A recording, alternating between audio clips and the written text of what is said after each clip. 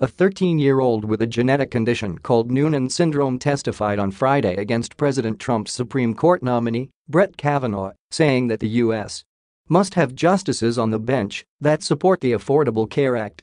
I am privileged to represent 130 million people with pre-existing conditions today, and I am grateful for the invitation to testify before you, Jackson Corbin told the Senate Judiciary Committee on the fourth day of hearings for Kavanaugh.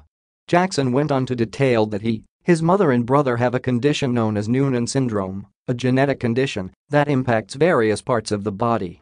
The disease affects his growth, strength, and also causes stomach issues and headaches.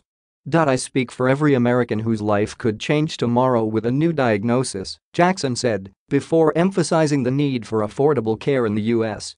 for people with pre-existing conditions. If you destroy protections for pre-existing conditions, you leave me and all kids and adults like me without care and without the ability to afford our care.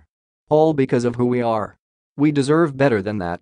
He continued that we must have justices on the Supreme Court who will save the Affordable Care Act, safeguard pre-existing conditions, and protect our care.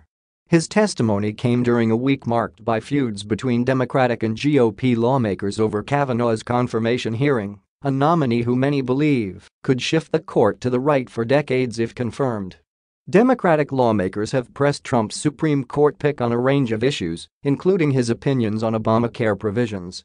Kavanaugh, however, has declined to say if he would uphold a statute that requires insurance companies to provide coverage for people with pre-existing conditions. All 8 sitting justices on the Supreme Court have made clear it would be inconsistent with judicial independence, rooted in Article 3, to provide answers on cases or issues that could come before us, Kavanaugh said on Wednesday.